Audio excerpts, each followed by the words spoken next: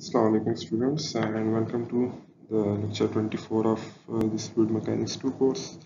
And here we are going to talk about the net positive suction head known as the NPSH.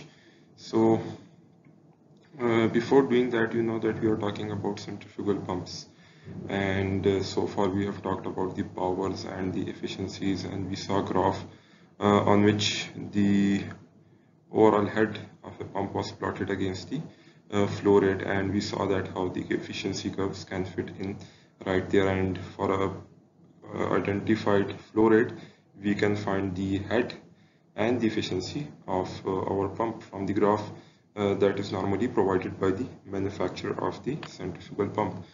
But now let's talk about a problem that we encounter in our pumps, and that problem is cavitation. And so far, as you know, we defined cavitation that where the inside a pipe, the vapor pressure, the pressure inside the pipe goes below the vapor pressure if you are dealing with water, of water. So the pressure inside the pipe, when it goes below the vapor pressure of the water, then the bubbles start to appear, and when those bubbles pass through the impeller, they strike against the impeller, and so we have a mixture of liquid and air that passes through the impeller, and air in the form of bubbles. So when this mixture passes through your impeller, it causes significant amount of damage. Basically the bubbles have air inside, and when those bubbles start bursting right on top of this blade, the air strikes against this impeller, and these are actually just small shock waves that the impeller is experiencing.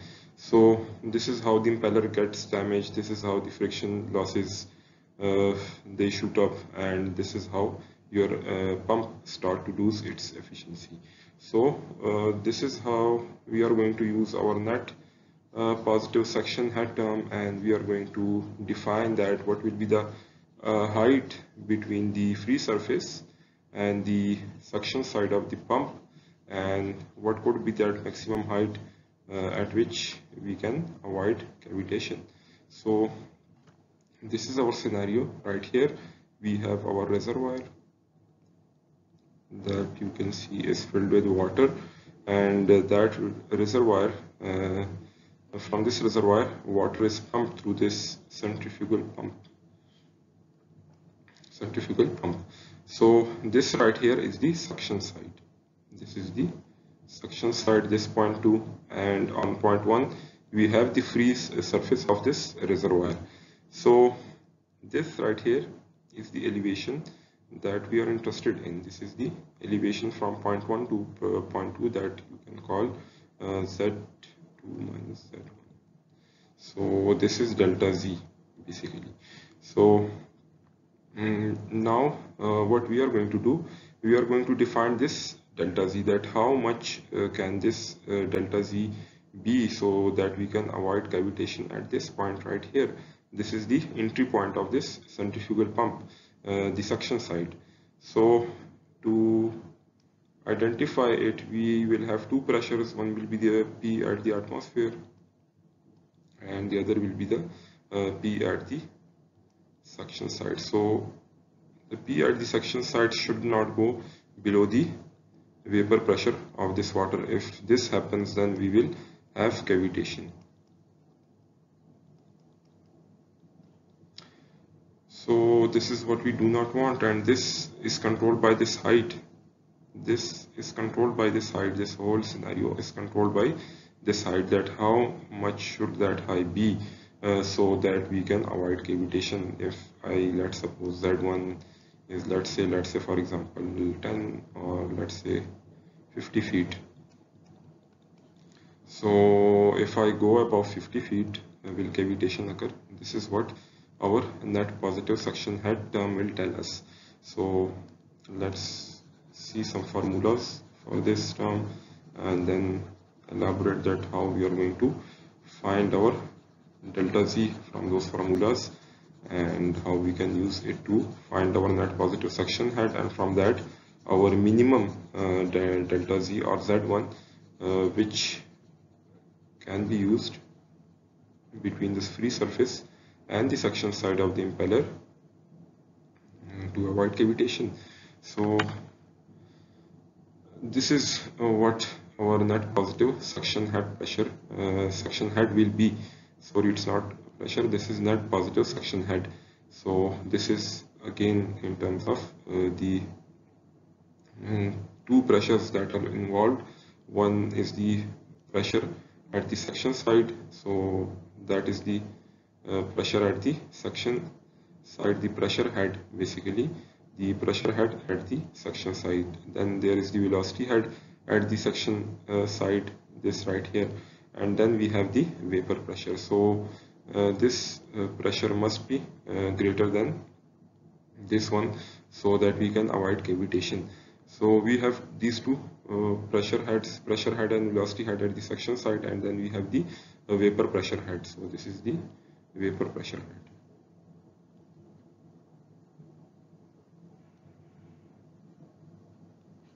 So this should be less than these two guys right over here so that we can avoid cavitation.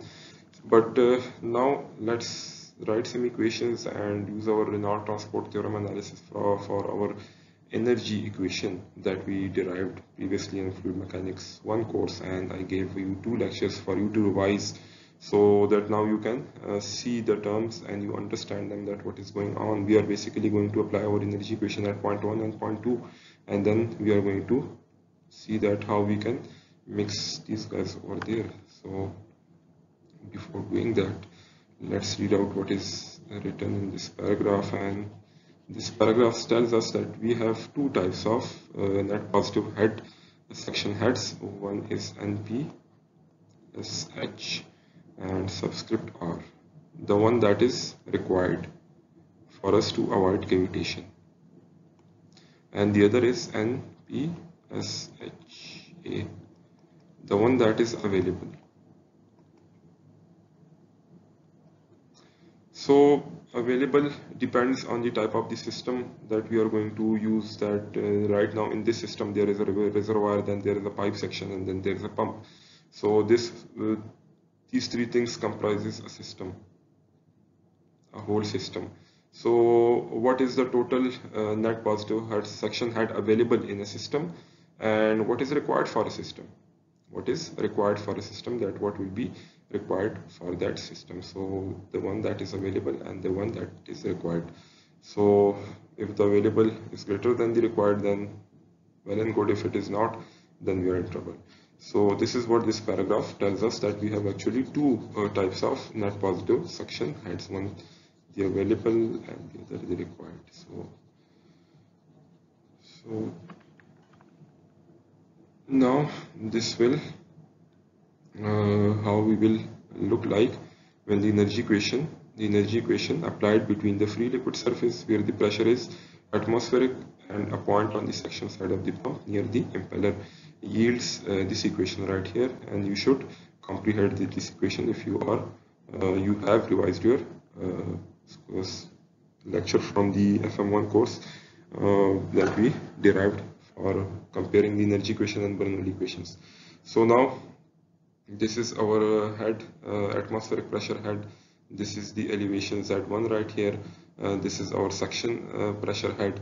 This is our velocity at the section velocity head at the section side, and these are the head losses.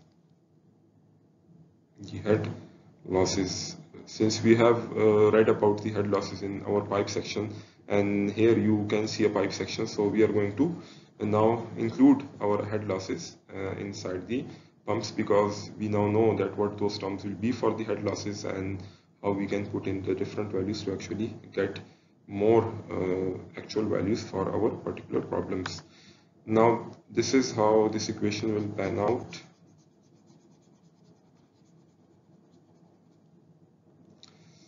Then again, where delta LH represents the head losses between the free surface and the pump impeller inlet. This is again the pump impeller inlet.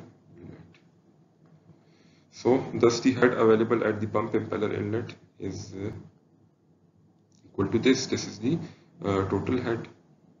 This will be the total head that is available, the pressure head, the velocity head. Then we have the atmospheric pressure at this point and the elevation Z1 minus the head losses. So this right here will be known as the NPSHA. So we also had a previous equation, so by combining it with that we will get this equation 12.25, and this equation will be used to find out the net positive suction head that is required for a particular system. And if you know that, we can find out our minimum Z1 for which is required to avoid cavitation, and this is our vapor pressure and atmospheric pressure. So the head losses, and we combine these terms to get our net positive suction head. For this calculation, absolute pressures are normally used. So the pressure terms that you see in this equation, we will use absolute pressure, since vapor pressure is usually specified as an absolute pressure. So for proper pump operation, the available net positive suction head should be greater than or equal to the required. So this is what we already established. So this is how you will avoid cavitation.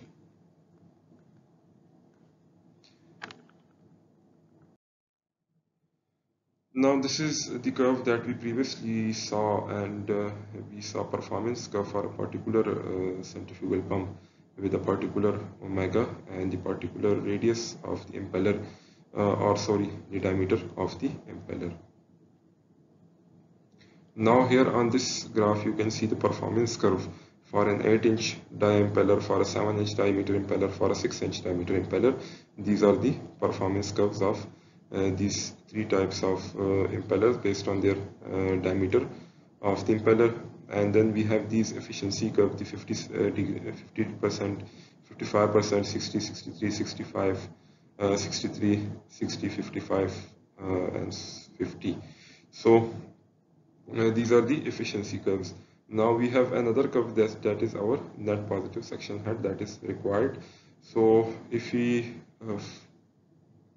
somehow plot an equation in which we can see the relation between the available head and the Q, so we can put in different values of Q, and then we can find a curve which will cross all of them right like this. And from that we can see for our 6-inch diameter impeller we will have this point, for our 7-inch diameter impeller we will have this point, and for 8-inch impeller diameter we will have this point. So these points will correspond to a particular value of Q.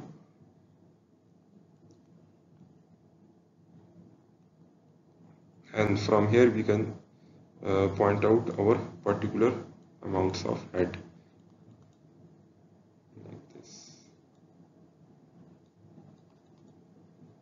These are of course for different diameter impellers, and by doing so we can actually see that what the efficiency is. So right now at least you can now see that we are near the 55% line. So here we can see that this is just below 55, so you can say for this point we have efficiency of 54%, let's say. Here this line is more near to the 63%, so just below that you can say that it is 61% right here. And here you can see that it is above 65, just above 65, so you can write it as 66%.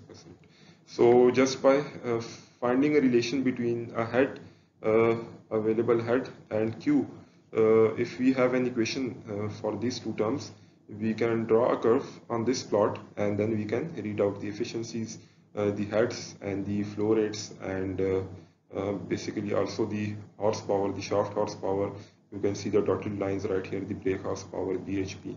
These are the dotted lines for the shaft horsepower that will be available in this particular case, and we can also see their values too. So from the performance curve we can actually see all this data and actually also write it for a particular case. This is what we are going to do in this next section. So now we are going to talk about the system characteristics and how we are going to select our pump. So this is very critical, and we will have a flow situation for this to actually make sense of all this. So here we have two reservoirs, and in between these two reservoirs there is a pump and a valve, as you can see. So from this reservoir the water will be pumped into the one at the higher reservoir. Now this is where our energy equation will comes into play. We will apply energy equation at this point, and we will apply our energy equation at this point. So pressure will be atmospheric at both these points. Velocities will be there to neglect, just like the pressures. So what we will be left with, is Z1, we will be left with Z2. And then our head losses that we encounter when this liquid flow through this pump, this valve and this pipe section, and the total available head that we will have from this system. So this is what we will be left with. We will be left with the elevation delta Z, and the head losses. These losses can be major or minor, and we know our terms for the major and minor losses. We will just put them there, and we will input the value, and then we will find our actual head that will be available from this system. So HA can be, the head available can be written in as this. Now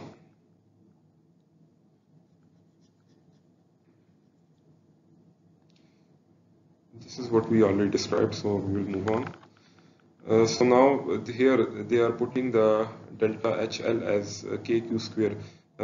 So this is basically again K actually represents all the friction losses. This is what K represents, and this is also proportional to the square of the flow rate. So HL is proportional to square of the flow rates, and to neglect this proportionality, we will put inequality and multiply it with K, and K represents all the friction losses. So this is a simple term to put in here, and this is how our equation will look like now. And where K depends on the pipe size, lengths, friction factors, minor losses coefficients, that is all we know. Equation 12.7, which is shown in the figure in the margin, is the system equation. This is a system equation. This is the equation of this system. This equation is for this system only. Equation of the system. Equation of this system. So now you can see how amazing this is, that we have a system, we have two reservoirs, we have a pump, we have a valve, but we can put it in form of H, Z, K and Q. This is how fascinating science can be. So now so this is what we did. We said earlier that we require an equation between the head of the pump, the actual head of the pump, and the flow rate, so that we can plot a line on this graph in which normally we have a pump performance curve. That is a curve for a particular pump, and that pump was not installed in a particular system. So this is a pump performance curve. That is a pump that was tested by the manufacturer at his facility. So that pump was yet not installed on this site, but on the site we then decided to do this. We decided to install this pump between these two reservoirs, and then what we did by using our energy equation for this particular scenario, we derived a equation for the head of the pump and the between the flow rate. We sign equation for the head of the pump in terms of the flow rate and the elevation between these two reservoirs. So now this equation is for the system. This is the system equation, and that equation is given in terms of delta Z, the friction losses, the K, and the flow rate Q square. So this is the system equation, and when we know our height delta Z for this system, we can also find our K, the friction losses, and then we can use different values of flow rates, and we can actually plot a line like this, the blue dotted line that you see right here, this one. You can actually draw a line like this, and this line will cut this pump performance curve, which is for a particular pump, the pump that is used in this system, this pump right here. This pump has a performance curve, and when this system curve intersects this at a particular point, then that is our operating point, our operating flow rate condition at which our pump should operate. The flow rate at which our pump should operate. It will also gives us the actual head for our particular system, and by moving this line just above, we can actually get our efficiency for this particular system with this pump. So we can also see our efficiency. So this is how, by using the performance curve and by writing an energy equation for our system, we can actually see the different values, that is our available head, the Q, the efficiency. If we have further information, we can also find the shaft power available. We can also find that will be the brake horsepower, that is the work that is in, or the power that is in. We can also find the power that is out, the water horsepower that we called, the water horsepower that is our outlet. We can also find these values as well. So this is a lot of information with which you can select a proper pump. So this is all what you need to know, and this is all that is it. So this was regarding our pump selection. Then we have, as you know, you already did this, we have and you also might saw that equation, and you also I guess put them in your assignments, but at that time you didn't knew that what was happening actually. So now we have a system curve. We have a system curve for both the the series type pumps and the parallel type pumps. So you have the system curve, and now you know that where this system curve came from. This came from an equation for a particular system, and you draw this curve on this chart, on which a pump performance curve for 2 pumps was given, and a pump performance curve for 1 curve was also given, and you then saw 2 intersecting points, one for 1 pump. So you saw the flow rates and the heads available, and if you had another line like efficiency, you can also find that, and then so on and so forth, and also for the 2 pumps. So here you can see that with pumps in series, the head, overall head is available, that is increased, and the flow rate is on this axis. So you can actually find all these values for pumps in series, and then you see for pumps in parallel for a particular head, the flow rate increases, and then you can see the system curve and the 2 pumps performance curve and the 1 pump performance curve. So this is these are for the pumps in series or in parallel, the performance curve. So now you can clearly see both for the series and parallel case. Now let's see an example for our net positive suction head, and in this example we are given a centrifugal pump, and let's see the figure also. This is the figure that we just used, and in this figure now let's put in some values and find the net positive suction head. So at this flow rate, the required net positive suction head is 15 feet. So this is the head that is the required, and it is 15 feet. It is given as specified by pump manufacturer. So this is an information that is given by the pump manufacturer. So actually the manufacturer will tell you about this. Then you will find your Z to actually put this pump at an appropriate height from the free surface of the water, so that cavitation will not be caused. So this is what this example is all about. So the water temperature is 80 Fahrenheit and atmospheric pressure is this much, 14.7 pound per square inch. Assume the major head losses between the tanks and the pump inlet is due to the filter at the pipe inlet having minor losses coefficient this much. So here at some filter is installed, and there the minor losses are this much. Other losses can be neglected. The pipe on the suction side of the pump has a diameter 4 inches. So on the suction side, the pipe diameter is 4 inches. So what we are going to do, determine the height Z1 that the pump can be located above the water surface without cavitation. So now you can have an idea that what we are talking about. If you were required to place a valve in the flow path, would you place it upstream or downstream of the pump? So if you need to place a valve somewhere in this system, so will you place it upstream or downstream? So this is we have to answer at the end. So now let's apply our energy equation and let's write as equation for this system.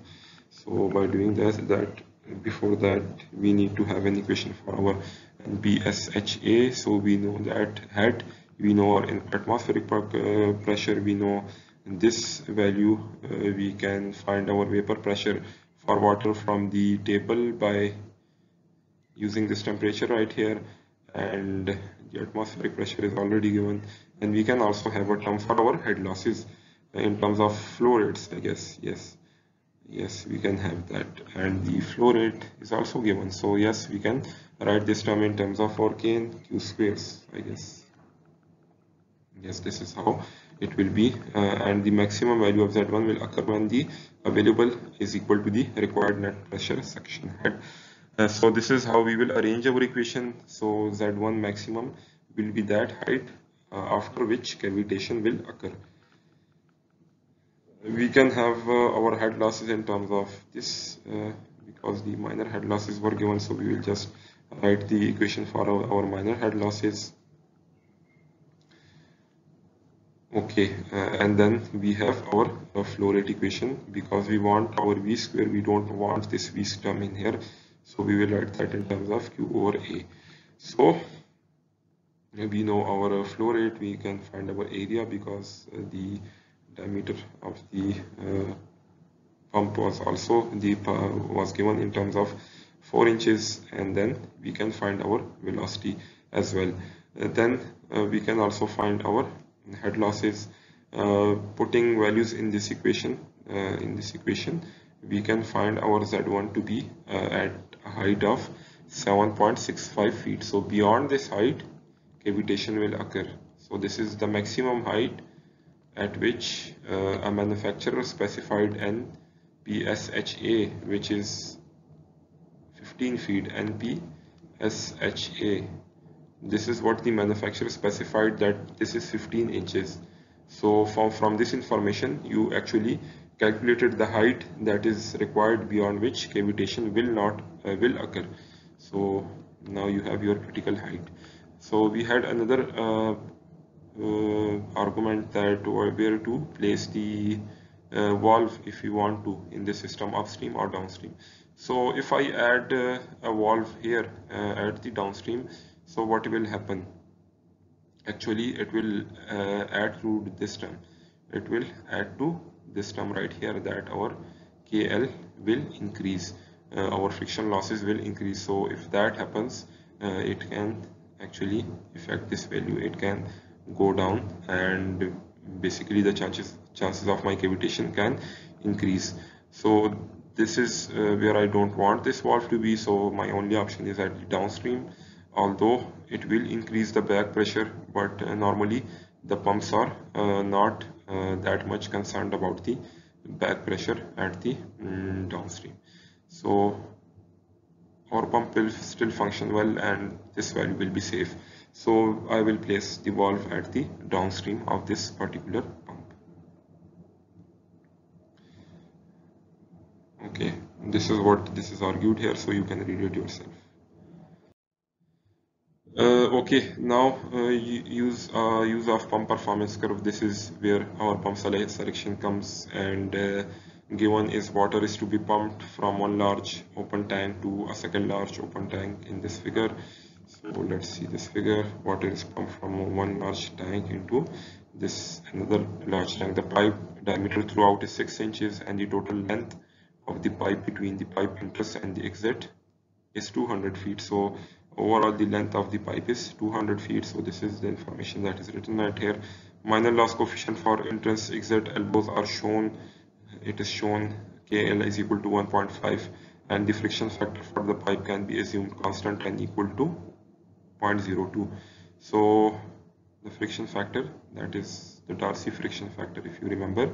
A certain centrifugal pump having performance characteristics shown in this figure is suggested as a good pump for this flow system. So actually they have given us a pump that this is a good pump for this system, and we have a performance curve also, because this is what the manufacturer gives you. The manufacturer will always give you a pump performance curve on which you can actually plot a line for your system, and then you can also find your operating Qs, operating heads, the efficiencies, the shaft horsepower, the water horsepower, and all the available data that can be for your pump. So from this simple graph right here, what we will do, we will write an equation for this system, and then we will plot a line for this equation on this graph, and then we will find our optimum Qs, our optimum heads, our efficiency, and from that we will also calculate our power that is generated by the shaft of this pump, or the output power that will be transferred to this to the system, that is water. So this is what this example is all about. Then we will apply the energy equation on these two surfaces right here, and we will get this. These are our major losses, these are our minor losses, and all the pressure head, velocity heads, the elevation, the available head. So this is what we have at the outlet. Sorry, not at the outlet, but at the point 2, and this is for point 1. At pressure at point 1, point 2, 0, velocity at point 1, point 2, 0, elevations at 2 minus Z1, 10 feet is given, and friction factor is given, diameter of the pipe is given, length of the pipe is given. So we can actually find our actual head. What we will have, we will only have our velocity v square, and we can actually replace it with Q over A. So this is what we are going to do. We are going to replace this with Q over A. So we don't have the value of Q, but we will get our velocities in terms of Q square. So this is how our available head equation will look like. So now we have our available head equation in terms of the Q square. So we will put different values of Q, values 400, 800, 1200, 1600, 2000 in this equation, and we will plot points on this graph right here, and we will have a line for our system, from our system equation, system curve, and then we will see that if, let's suppose, this system curve intersected this pump performance curve at this point, so we will have our operating Q, we will have our available head, we will have our efficiency, and then from all this data we can find the shaft horsepower, we can find the brake horsepower, the water horsepower, and all the data we can from this pump. So now this is equation in terms of gallons per minute when we write an equation for Q in gallons per minute. So this is how that equation will look like. So we find our Q for a particular head, we will find it to be 1600 gallons per minute. So with a corresponding head gain, that is 65.5 feet. Now this is what this is the value that we find from this system curve. This is a pump curve. This is the efficiency. So now I have this curve right here, which is my system curve that I find by plotting available head by putting in different values of Q that I just did in the previous slide, and I find out that this is the point where these two lines intersect, the pump curve and the system curve, and here the flow rate can be read from this horizontal axis, the available head can be seen from this vertical, and here it is mentioned right here. We can actually see from this right here that this will be our efficiency for this particular system. So this is what we got from the data that we had, that now we know our efficiency, the available head, and the operating flow rate for this particular system. And by using this data that we have, we can actually find our shaft horsepower that I mentioned to you before, and this is how much that shaft horsepower is for that particular pump. So you can also find, by using this efficiency formula, you can also find your water horsepower, because this right now is your brake horsepower, which is at the inlet. So this is the brake horsepower, and efficiency is outlet over the inlet. So by using these two terms, you can also find your water horsepower. So go on and do that. So now you know everything about your pump and your system and all the things that are available, and this is all about the centrifugal pump.